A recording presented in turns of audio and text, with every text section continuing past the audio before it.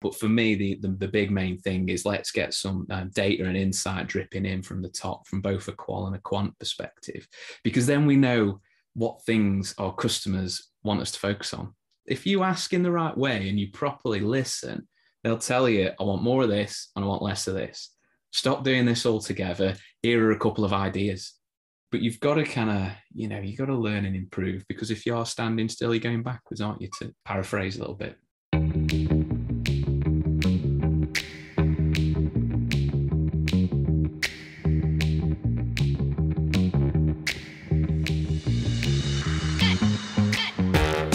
Hello and welcome to another episode of the Unlock podcast with me, Ricky Lock.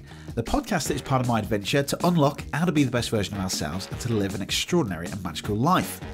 And this week, Aaron Chetwyn joins me for a great conversation on why customer experience matters.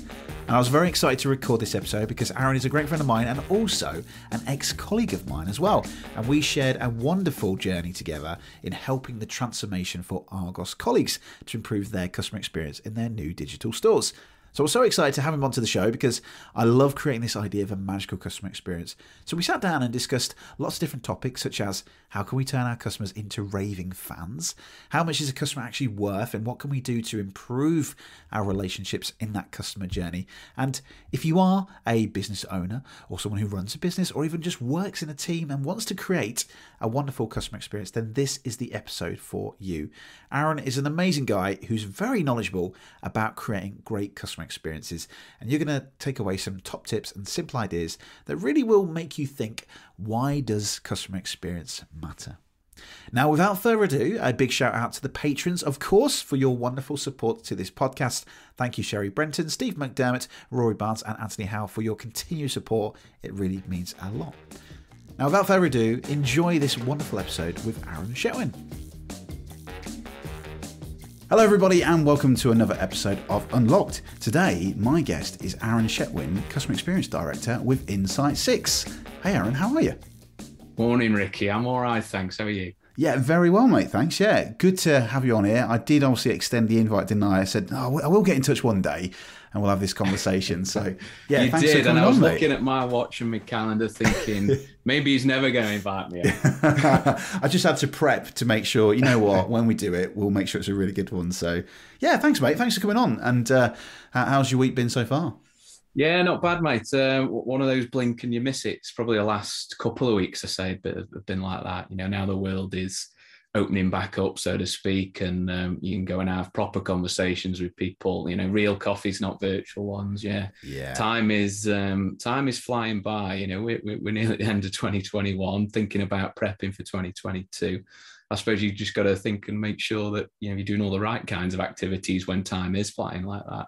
Yeah, absolutely. Yeah, it's crazy, isn't it? To think like all those virtual coffees that we've had over the last 12, 15 months. Like, yeah, I just don't really have the time now to do it. It's crazy. But yeah, Aaron, it is a pleasure to have you on here. I know a lot about what you do, and obviously we've got some history together because we used to work together. We did. But I guess firstly, for everyone, who are you and what do you do? Wow. As you said in the intro, so name is Aaron Chetwyn. I'm a Customer Experience Director with Insight6. So put simply, we help businesses get more customers and then keep them, importantly. Insight6 is a UK-wide business. I own, operate, look after Liverpool territory for Insight6. But I'm a Stoke lad through and through, as you might tell from a bit of an accent, bit of a twang. So in the Midlands, and as I say, now we're predominantly Liverpool, Wirral, and Warrington.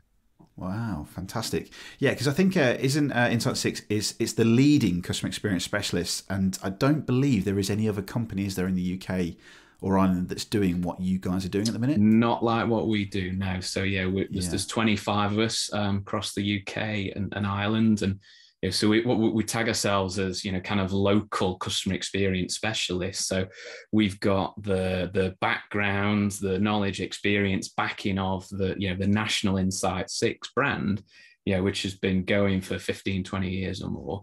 But locally for our clients, they've got us as individuals, kind of as boots on the ground, end of the phone, email, Zoom, whatever it may be, to kind of drop and be within that business to support. So you kind of get the best of both worlds. Yeah, I think that some of the services as well that you offer is amazing. As fans will know of the podcast, the main overarching themes of this podcast this season is just to understand how to be the best version of ourselves, but also to create these amazing experiences for our customers.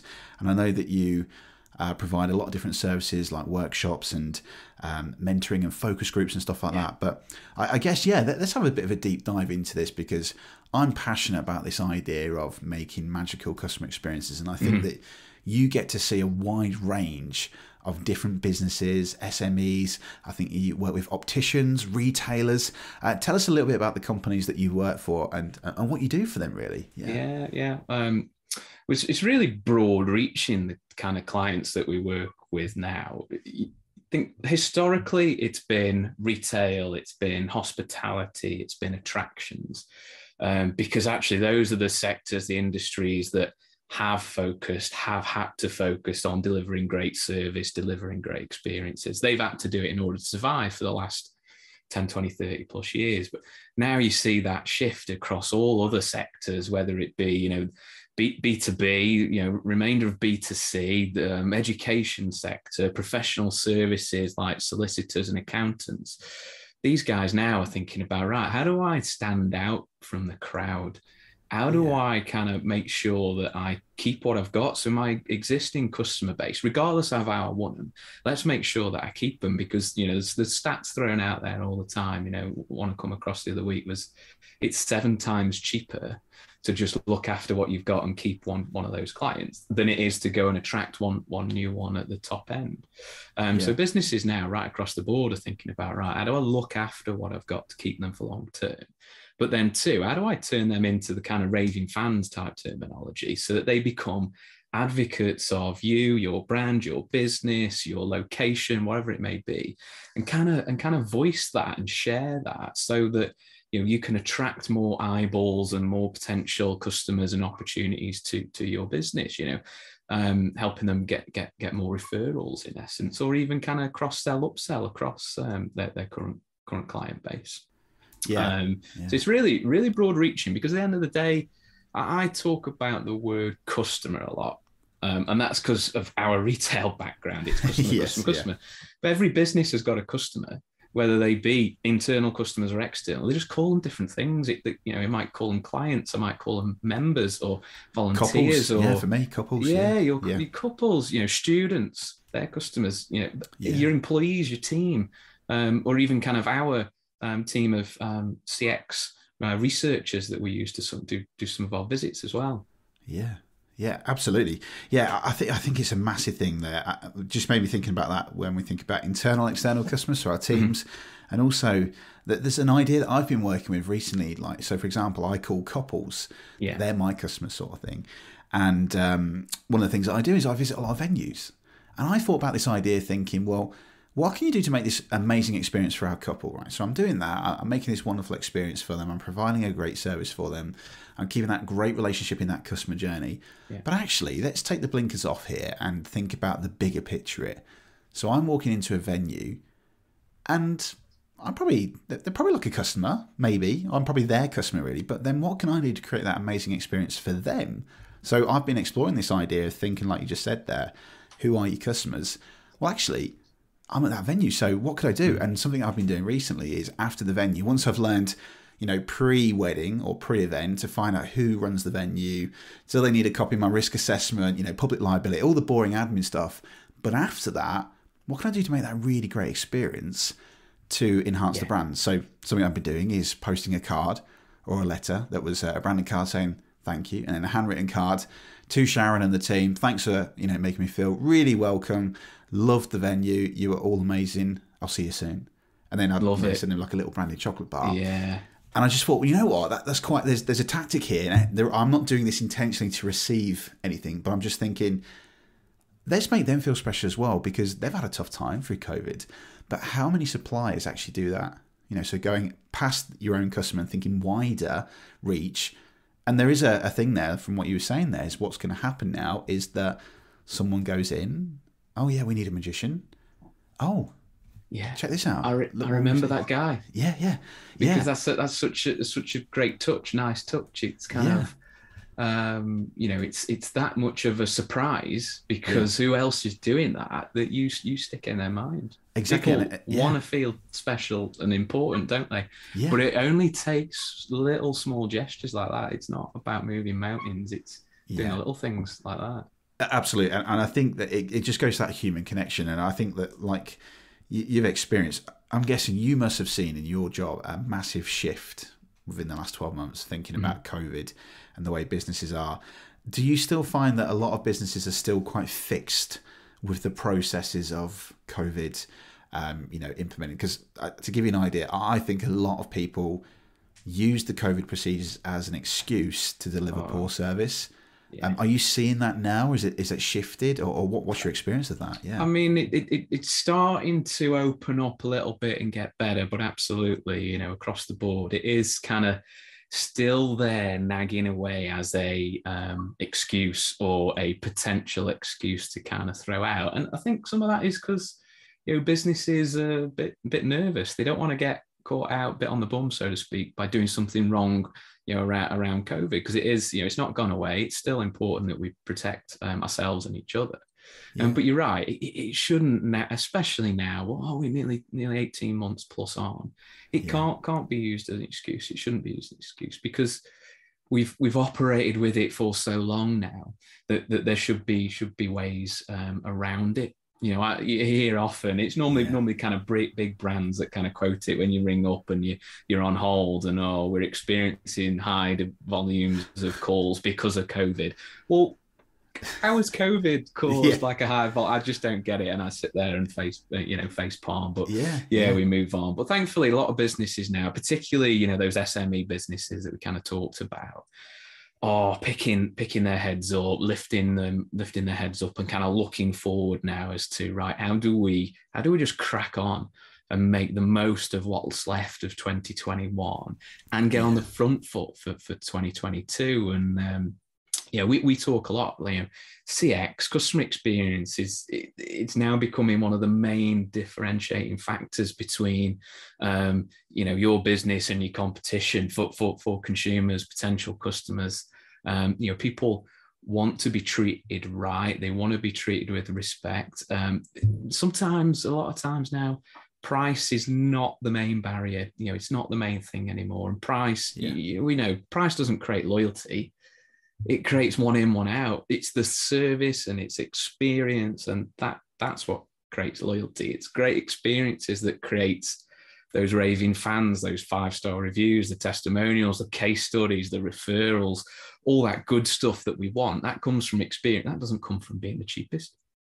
Yeah, absolutely. I totally agree with you. Yeah, I think there's so much like transactional thoughts and feelings that we can think about. So I've done this in the past where I think about some of my clients and my own couples, that it's very transactional. They buy me, I provide the service, end of transaction. But actually, what's the longevity of that? What could it be? Yeah, and how much is that customer really worth? So let's say, for example, someone pays £500 for their wedding. Actually, is it £500 or could it be £5,000? Yeah. Is there this relationship that you could nurture where it could be a children's party when they get married? Most people, not everyone, but most people, they get married and they have kids. And traditionally, it's usually within the first year. And there could be parties, there could be corporate events and things. And so I'm thinking, why are we thinking in that way, that traditional just transaction value? It could be bigger, couldn't it? And I think, like you said, there's opportunities we're not seeing. Yeah, what you said there is spot on. I was working with a driving instructor franchise a couple of months back when they could start doing driving lessons again, and I was talking to the CEO, and she was talking to me about I struggle to get my instructors across the board to really understand the value of a single customer, a single student in their case.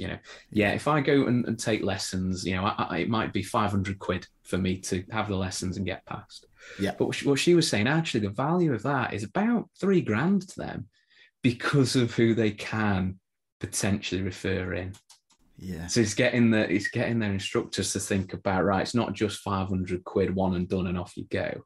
It's so much broader, because a lot of businesses work on that kind of subtle referrals. How many people, whether you go and talk to them or you go online, you're looking for social proof. You're looking for people that, when you mention that brand or whatever, you're looking for all the thumbs up, going, yeah, absolutely, I've used them, great. If you don't find any of it, or you find thumbs down, you're going to steer clear, aren't you? Absolutely. Yeah, I totally agree with you. Well, I'm loving this already, Aaron, and I'd love to find out, because I know that there is, lots of different businesses, lots of solopreneurs and SMEs that listen to this. So they might be thinking, oh, you know what, maybe I need this Insight 6. So I know that you do lots of different things, such as customer experience workshops, mentoring. There are focus groups and training as well, and customer journey mapping. I'm a massive fan of that as well. But tell us a little bit about, if, for example, I'm a business that might be interested in really, driving my, increasing my customer satisfaction.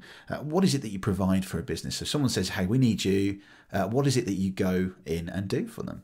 Yeah.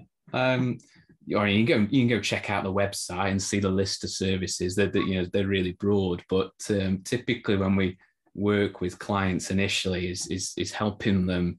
We talk about being insight led. Hence the name, and we take them on a journey. So actually, a business will come to us with X problem, and yet we could go to our catalog of products and services and training, for example, and cookie cutter, off you go. But actually, that works. That's only so effective. What works really much more critical to start to help that business measure the service and experience that they are delivering from their customers' point of view. So kind of like from a qualitative perspective, that might be CX reviews, mystery shopping, for example.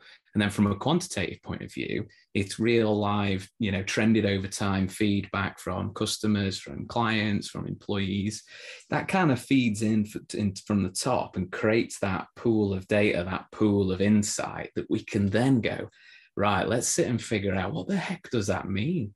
Yeah. What is it that your customers and your clients are saying? What is it that our team of researchers are kind of measuring and benchmarking? How do you compare against your competition? What are the themes? We then are able to pull that out and then go, right, that might mean we want to do, X elements of training with teams. We might want to do some coaching with leadership teams. We might want to map the journey end to end. We might want to go do focus groups. That all kind of flows out. But for me, the big main thing is, let's get some data and insight dripping in from the top, from both a qual and a quant perspective, because then we know what things our customers want us to focus on. Yeah. They'll if you ask in the right way and you properly listen, they'll tell you, I want more of this and I want less of this. Stop doing this altogether. Here are a couple of ideas. I'm working with a big shopping centre on my patch at the minute. We're doing a couple of different elements. We're doing, kind of visitor experience feedback. We're doing event feedback when they're putting events on. We're providing kind of our mystery shop services, as part of being a great landlord. But really fascinating in that visitor experience and the event experience, we're asking, how do you think we can improve? We are flooded with thoughts, ideas of what the local community wants that shopping centre to do. Granted, we won't be able to do all of them, but we'll be able to do some of them. Yeah. I love that. I think it's really fascinating. Customer then helps build that business and feels closer and connected like a community there. Yeah, I'm guessing as well that you find a lot of businesses that don't do that as well. Is there a lot of businesses that you work with that, I don't want to say like is selfish or just kind of fixed in their ways, but it's kind of like, no, I know what's right for my business. Yeah. Like, do you get a lot of resilience when you meet people? Yeah, that's pretty common. That, and also kind of, oversensitivity or kind of really protective of what they've got, particularly SME businesses that have gone from one man, one woman band and have grown rapidly because they've been so successful. They've now got a team of 2, 5, 10, 20. Yeah. And actually they take that on their own shoulders and kind of, well, we do that because we've always done that. I've kind of recruited and trained these people, and there can be, a lot of excuses, and kind of part of our role is, look, we are where we are in certain instances. Let's put those to side, and then let's focus on how do we close the gaps. It's difficult sometimes because that's their baby in essence, but it's getting them to kind of detach from emotionally from it, so that that we get the results at the back end. And it's really critical that businesses ask for feedback, because most consumers won't just proactively give it to you. You kind of got to ask it. And most SMEs, most business owners, like they know that they should be doing it. It's just quite far down the list of priorities, because I've got to do X, Y, Z in order to deliver to the people that are coming into my shop, for example, or I've got to pay the bills, all that kind of stuff, and it falls down despite them knowing I know I need to deliver better service, I know I should ask for feedback, and it kind of falls by the wayside. And in some instances, don't necessarily know how to do it or what to do it, and that's kind of one of the gaps that we fill. But what I talk to businesses about is, firstly, let's get some feedback, let's ask, but then kind of slow down and listen. Make sure that you really, really listen to it. Take some time to just sit and trawl through and understand and pull out the themes, right? And how do you then build that into a plan that we're then going to go and communicate to the rest of the team to get them on board, so that based on these pieces of feedback, we make these changes within the business for better. Because like I say is, don't let your ask for feedback, whether you do it kind of online, through a survey system, face-to-face, on the phone, email, however you do it, don't let it be an empty gesture. So when you get it back, really sit and listen to it and try and comprehend it, and then figure out, right, what do I do off the back of it? Otherwise, you're just peeing your customers off, because you're asking for feedback, I'm telling you, and you've done nothing about it, and that's where people will go elsewhere. Yeah, absolutely. And I think back to like some of the times that we had when we were in roles where we were coaching colleagues. I think about some of the instances where I remember coaching a colleague that he was doing things wrong, and no one would have the kind of balls to actually coach him because of how he'd react. And I remember the time that I said to him, well, actually, let's talk about this. Actually, you're not doing the right thing for the customer here. And he was like, what do you mean? F off. I've been doing this for 20 years. No one's ever said that to me. And I guess that's what happened with businesses, because I can't think, actually, if I'm honest now, thinking, when was the last time I actually asked my customers, what could I improve? Because I think as well, sometimes you can get hooked up on that 5-star Google review. Great, yeah. Fantastic, great. But actually, let's take this a step further now. So what could I now do to improve it, to be even better? What could I do to add a 6-star? So there is a company, I can't remember what it was. It's in Jeff Ram's book, Celebrity Service. And they talk about this idea of, we go for 6 stars. Even though it doesn't exist, we strive for 6 stars. Yeah. So you've got me thinking about, Aaron, here, thinking about some of my processes, my customer journey. When did I last actually go back and think, let's get some feedback? Yeah. Do you think that people are afraid sometimes to hear the feedback? Yeah, in some instances, yeah, that can be common, because, as I said before, it's our baby, so to speak.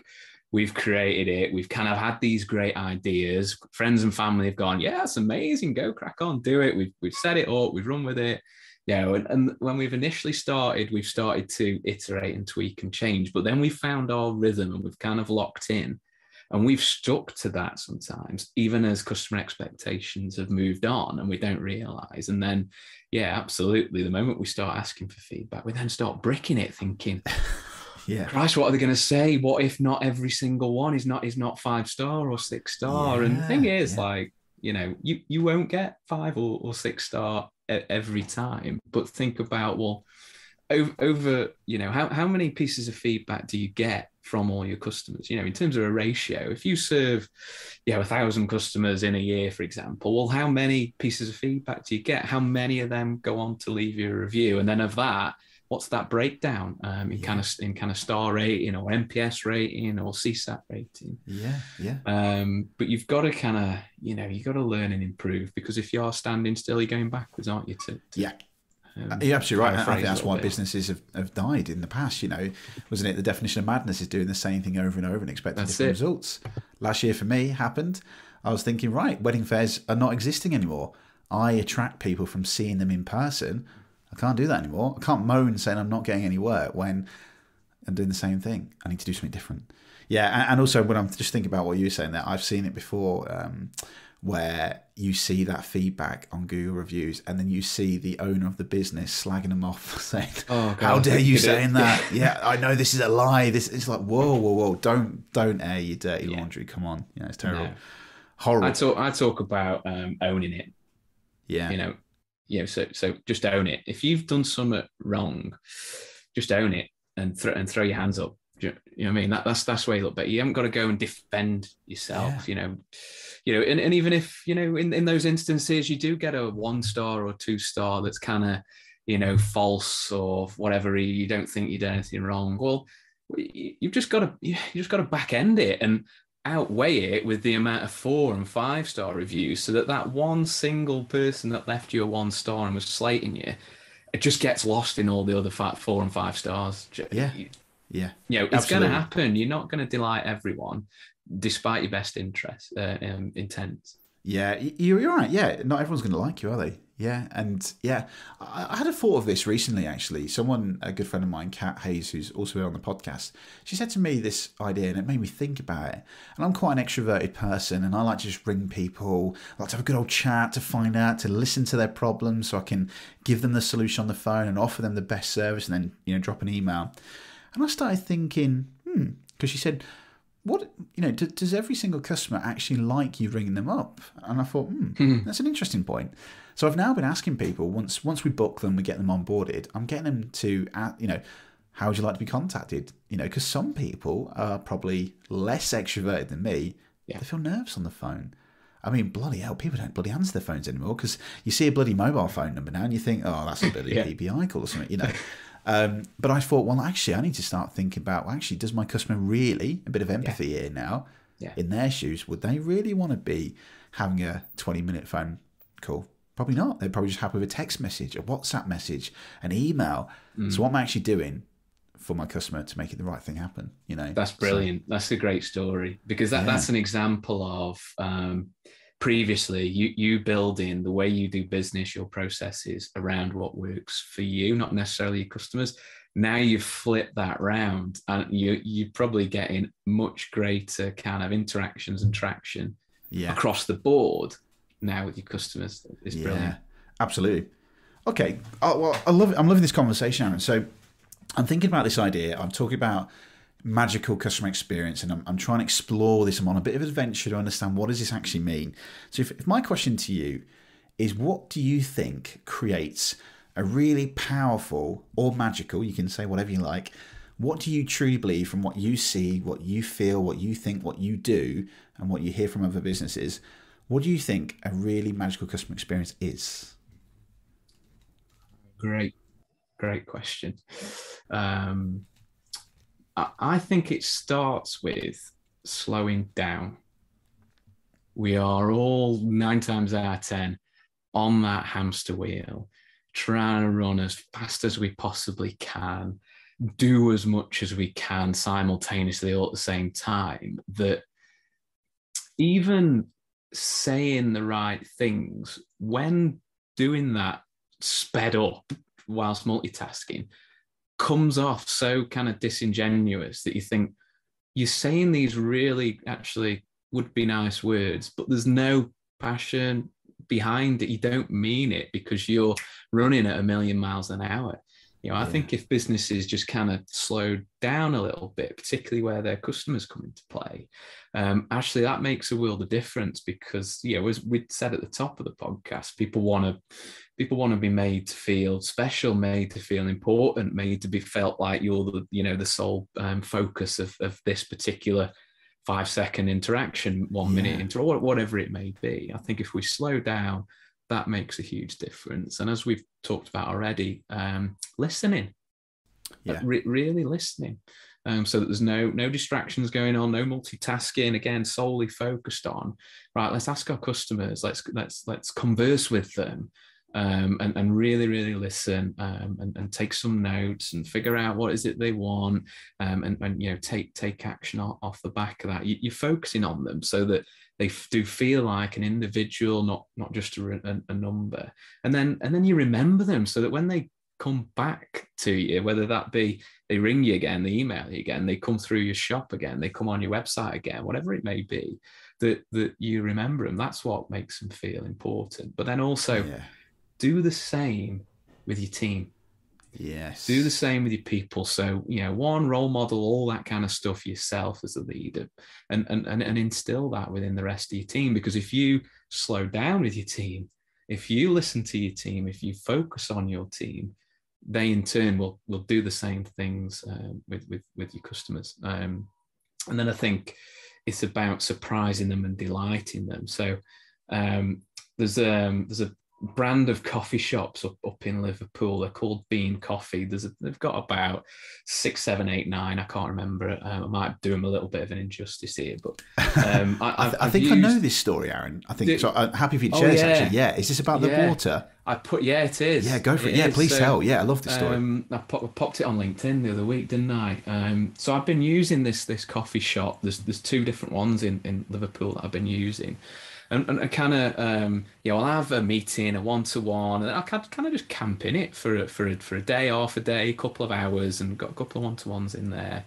And with anywhere, or what should happen with a place like that, is if I turn in up once a week, every couple of weeks, and actually it's the same guy coming in, and it's the same, person behind the counter that's serving me every time, we should develop a bit of a relationship, a bit of rapport, which we did and have done. And then I was in there a couple of weeks back again, a couple of different one-to-ones, and half an hour in between. I'm sat at my laptop, and I try and do, as part of going to the gym probably 5, 6 times a week if I can.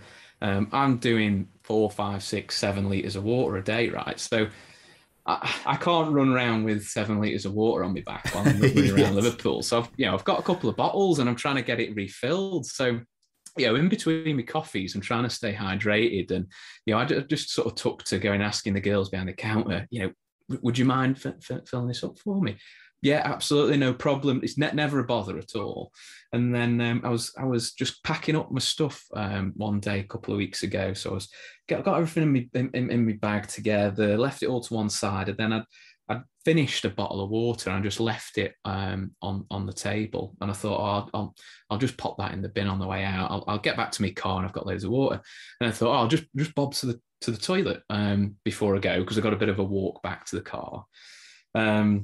So anyway, went, did my business, come back to the table, and this water bottle's full, and I'm like, I could have sworn that was empty, like, because I left it on there to throw it away. I could have sworn it's now full, and I'm like, what happened? And then there was 2 girls working on shift on that day, and the kind of the lady that was running the shift that day, or as it appears, was kind of sat on the table behind me. So she could see me walk back up to my table, look at this, and she must have seen like the bemusement on my face, and she just kind of looked up and went, "Oh yeah, we filled that up for you. We know you like drink lots of water." And I was just like, "Oh my God, that is like so." It's such a simple thing, but it made me day. It really, really did, and that's what I mean magical, about, isn't it? Yeah, it was. It really was. So fans of this podcast will know, so I've got an online course and I teach about this idea of magical customer experience, and I break the word magic into an acronym, which is memorable, amaze, give, intention, and connect. And it's this idea, so that water bottle thing, it was memorable. You're always going to remember that you might go back to that coffee shop again. It was amazing, like, I didn't expect that. So it's something you didn't expect. They gave you something of added value. You wasn't expecting it, you didn't buy it. The intention there was to make you feel special, that they thought, you know what, we're just going to do this. We're just going to let's just go use some initiative and let's just do this. And sees, it connects. Oh my God, wow, they cared. They've recognised me. They've remembered, they've listened that I've come in. They've seen me do this. Wow. And that's that brand loyalty, isn't it? Like, you're going to tell people about it. You're probably going to want to go back. If someone says, should we go for a coffee? Yeah, hey, let's go to this coffee shop. They're amazing. I'm not going anywhere else, am I? Yeah, exactly. I'm going there. Yeah. And do you know what, mate? These are those magic moments, I think, that we could all be doing. And like you said, it doesn't cost anything. It's not, it didn't cost a lot of money. Well, it cost nothing really, did it? It's free. There's a lady in my local Greggs, which says about my bad eating habits here in Bourne, where I live. I just go in there. Sometimes I go in like in my running gear. I shouldn't really have it really now thinking about it after I've ran. But anyway, I went in and she now just looks up and goes, "Chicken bake, sir." I went, "How did you know that?" She went, "I remember you." I went, "Wow." And do you know what? There's something quite related to this. I said this to someone. This is a true story. Whenever I go to like perform, manage to get an event, there is some science to this. I don't quite know how it works, but it's about memory building. But I can always remember names and associate them to probably where they are, probably what they're wearing, if they're wearing like a dress or something like that. So when I go back to the table, I go, "Oh, hello, John, how you doing?" And he went, "How did you remember my name?" And I put my hand on his shoulder and said, "Because I care." That's why. You know, it's like, that's why I remember your name. I want to remember your name. And like a lot of photographers come to me and saying, "Bloody hell, you're so good with names. Like, how do you remember?" And I went, "Because I'm really caring. I'm listening, and I want to make them feel special." And I get more comments and feedback at my weddings going, "Oh my God, the fact that he remembered their names was amazing." You know, actually, I'm going to read this out to you now. Here you go. This is true, Aaron. Here we go. Yeah. I will read this out to you now, right? This is genuine, a text message that I got yesterday. We can't thank you enough for bringing the whole day together. It just took that last bit of stress off everything. We've had so many compliments about you, from the tricks you did and even how you engaged with everyone and remembered their names. I'm still blown away by some of the tricks you've done. You really are brilliant at what you do. We are very busy, but we'll 100% get around to reviewing you and giving some feedback. But just the fact that, like, oh my God, like the guests are now still talking about that the magician remembered our name. That's amazing. Yeah. And it's not magic. It's just... And the thing is, what they've mentioned is they've put the fact that you've remembered people's names and engaged with them. They've put that right up there with the quality of your magic. And I know from first-hand experience, the quality of your magic is exceptional. But for that customer, you're welcome. But they've put that right up there. In terms of remembering names and engaging my guest, right up there with the quality of the work that you do. That shows how important it is. Yeah, you know what? Podcast fans will hate me saying it. I say it every bloody episode. I truly base my life and my business on that idea of Maya Angelou.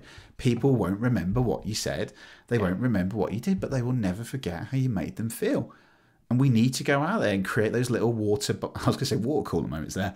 Those water bottle moments of making people feel special. It's just...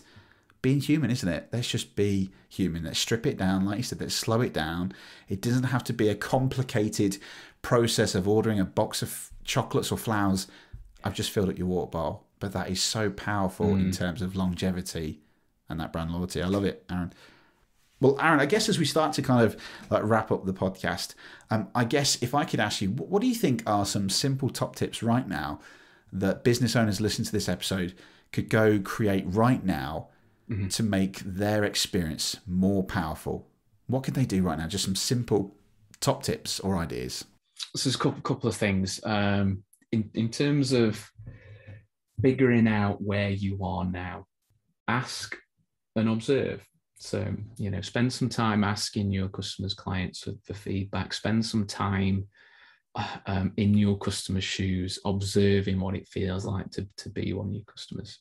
Secondly, kind of listen and reflect. So the feedback that you hear and what you see, kind of, you know, reflect on that and figure out, right, you know, what do we need to do more of, less of, and, you know, take actions, you know, off the back of that.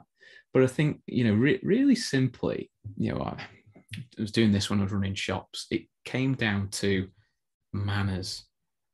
I just want people to have manners. I want people to be polite with me. I wanted my teams to just be a good human being. I wanted them to smile and I wanted them to say hello.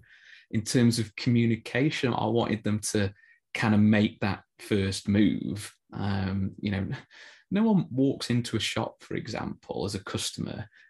The customer shouldn't have to then make that first move. You know, the team should.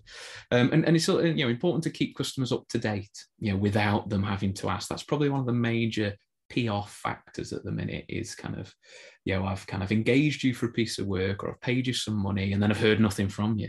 Yeah. You kind of be proactive. I love that. I think the world is moving so fast. Processes change, relationships change. It's important, isn't it? You know, I think about some of in my own business and a lot of wedding suppliers. Some wedding suppliers are booked for 2024 now, but I wonder how many times are they actually going to connect with them in that 3 years. I know some of them won't. I know some of them will just, they've taken the deposit, 3 years later, you never hear from him again, you know. It's frightening. Scary. I love that, mate. I think an absolute pleasure to have you on. So I guess then, Aaron, if people want to find out more about Insight 6, what you do, maybe they want to even invest their time to probably work with you, how can they find out more about you and what you do? Yeah, sure. So insight6.com is our website where you can find all about. You can find me on LinkedIn. That's the main place I kind of hang out. So just search for me, Aaron Chetwyn. Aaron's AARON. Chetwyn is CHETWYN. You know, all my contact details are on there, phone, email, etc. Yeah, reach out. You know, it might be that I might be able to help. Great. It might be that I'm not the right fit, but I might know someone that's a better fit. So I can point you in the right direction as well. Brilliant. And Aaron is very active across social media. His LinkedIn posts are very, very thought-provoking. The water bottle moment that he shared earlier on, I found that quite recently as well. Yeah, very, very thought-provoking. And also, I worked with Aaron I mean, we're in the same business together for 15 years, but the last 5 years of the career we were working together, he knows his stuff. So, yeah, if you're thinking about, you know, working together, you know, to improve your customer experience, then Aaron is a fantastic guy. We'll put some notes and links in the show notes of this episode when this goes out. And if you want to find out, then head to that and head to Insight 6 and speak to Aaron. Aaron, thank you very much, mate. It's an absolute pleasure to have you on the show. And thank you. Good luck with everything, and hopefully see you in real life soon. Yeah, absolutely, mate. We're long overdue one of those coffee moments, aren't we? Thanks for having me on, Ricky. Thank you for listening to this episode, and if you did enjoy this episode, then please head over to Apple Podcasts or Podchaser and leave us a little review, because it helps get this podcast shared to more people around the world. Thank you for listening, hope you enjoyed it, and I will join you on another episode of Unlocked. Goodbye!